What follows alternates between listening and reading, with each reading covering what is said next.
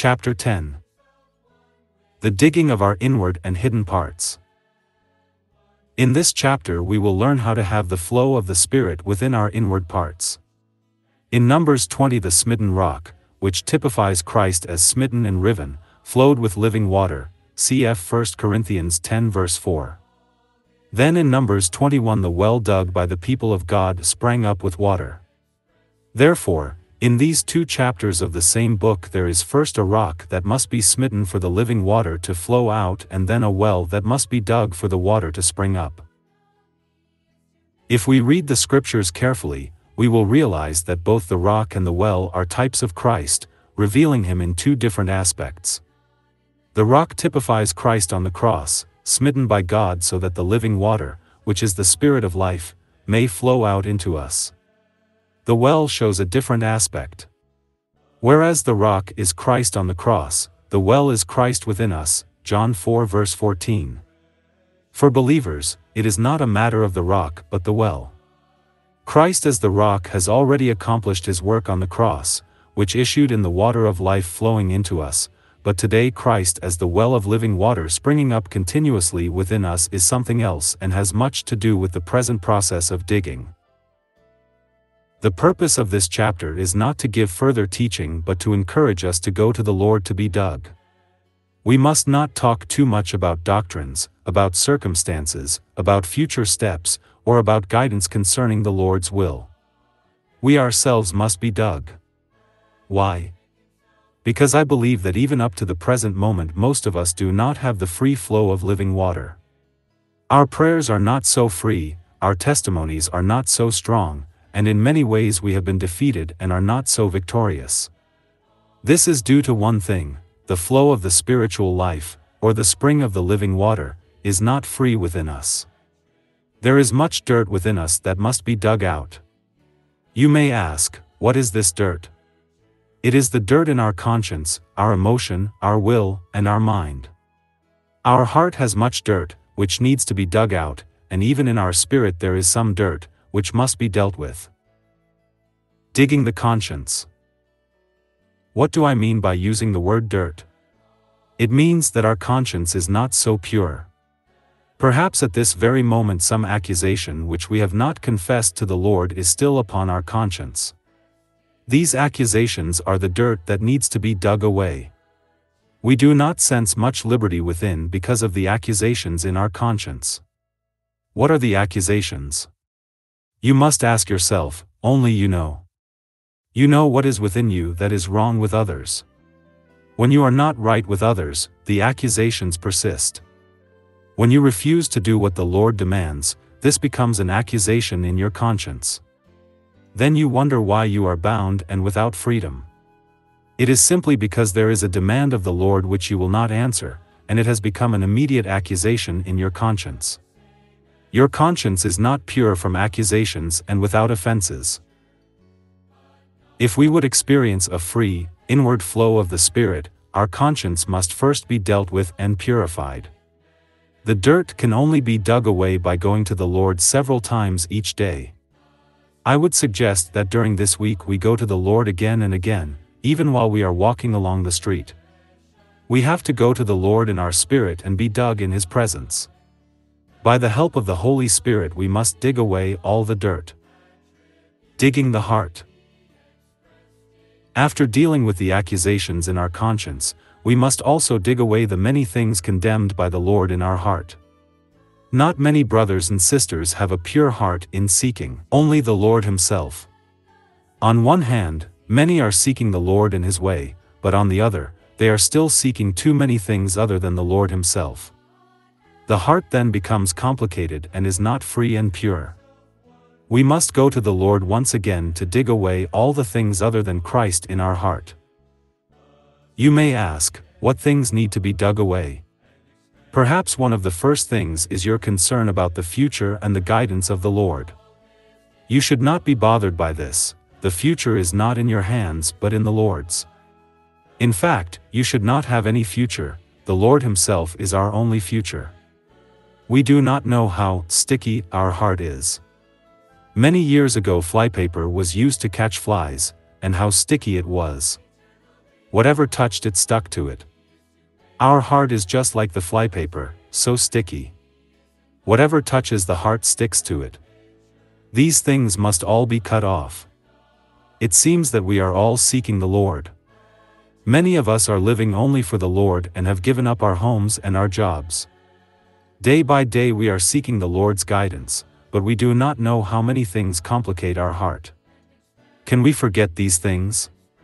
To dig away the dirt from the conscience is easy.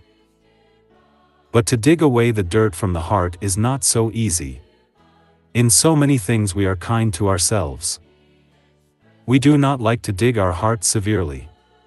It is easy to dig away the accusations from our conscience, but it is not so easy to dig away the things that we love from our heart.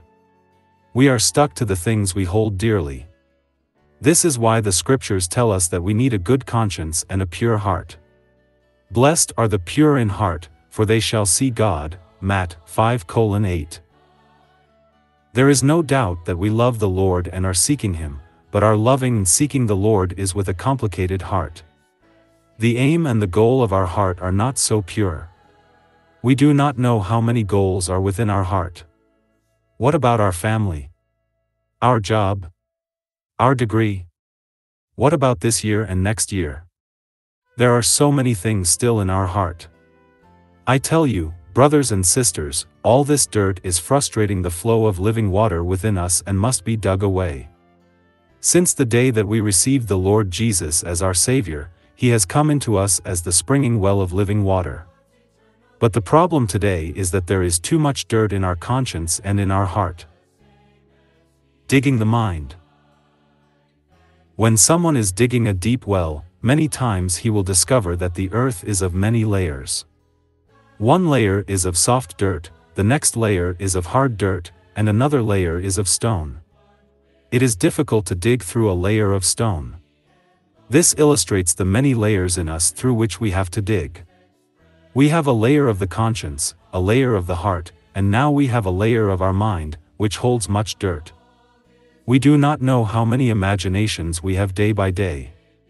We not only dream during the night while we are asleep, but we are still dreaming during the day while we are awake. All our imaginations are different dreams. We have already spoken about Satan blinding our minds. He does it merely by the imaginations. Sometimes while you are listening to a message, I do not know where your mind is, perhaps it has traveled to the moon.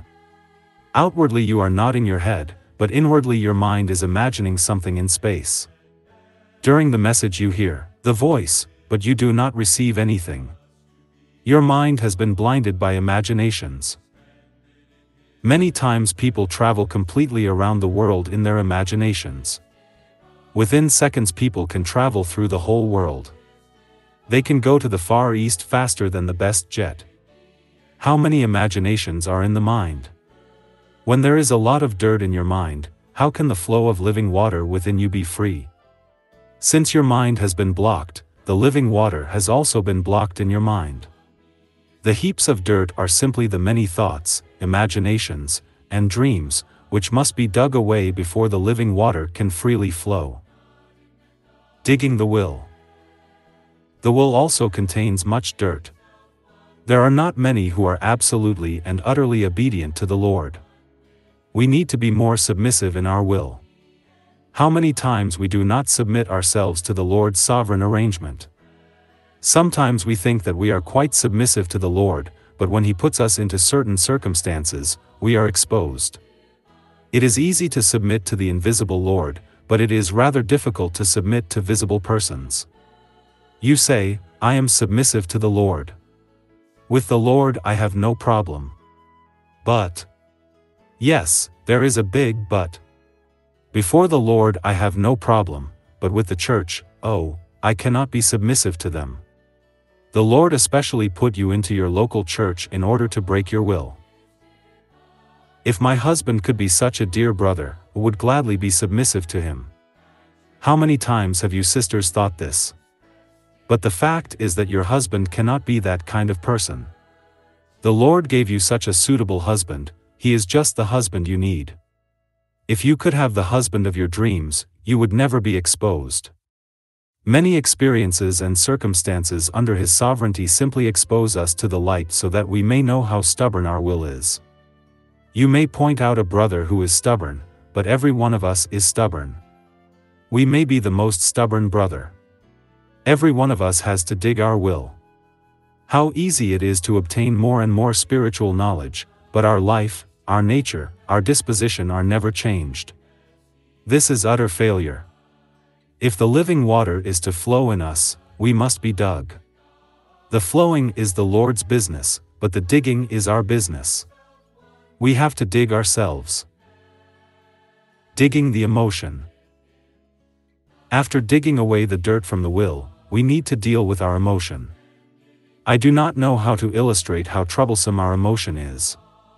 The emotional problem not only exists with the sisters but also includes the brothers. When we are emotional, we are occupied with ourselves. We are under the control and bondage of our emotions. If we would spend some time with the Lord and open ourselves, we must start by digging our conscience, then our heart, next our mind, and then our will. Finally, we will come to the point where we see how much we are still in our emotions. It is so easy for us to like one thing and dislike another. It is so easy to make friends with one brother but the next morning to treat him as an enemy. It is not very easy to change our will, but it is easy to have many changes in our emotions. Our emotions fluctuate even more than the weather. This is not just a message. My deep concern is to give a little instruction so that you will go to the Lord. Forget about your needs, your job, your future, and your circumstances. Only seek the Lord's presence, and ask Him to bring you into His light. Then follow His light to dig away the dirt in your conscience, heart, mind, will, and emotion. The more you dig away the dirt, the more you will be alive. You will be living, you will be strengthened, and you will be victorious. This is the key to solve your many problems. You must maintain the flow of living water, that is, the fellowship of life flowing freely within you. When the living water flows freely within you, then there is victory. All the problems will be solved spontaneously and even unconsciously. Although you do not know how to solve them, yet they will be solved by the flowing of the living water, the fellowship of life. This flowing of the living water is entirely dependent upon your digging. This digging is accomplished only by prayer. We have to spend more and more time with the Lord and pray according to His inner leading. According to that leading, we must confess and dig away all the dirt within us. I believe these instructions are clear. Now we need to practice them.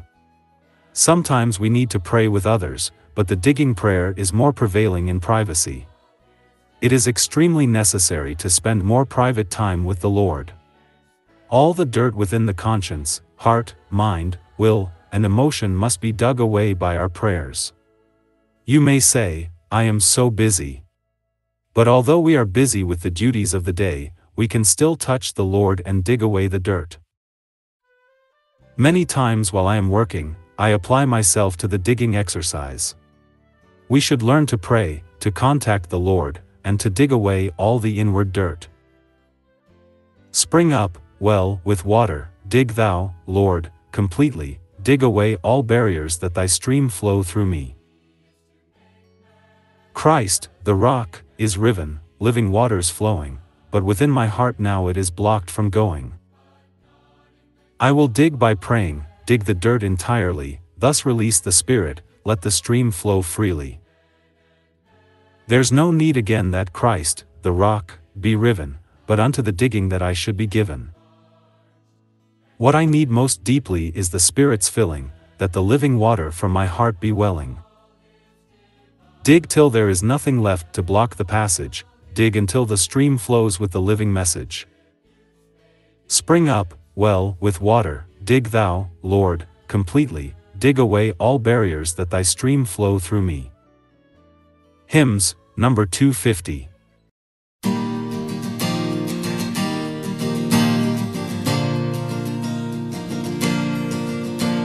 Spring up, well with water dig thou, Lord, completely dig away away all barriers, that thy stream flow through me. Christ the rock is risen, living waters flow.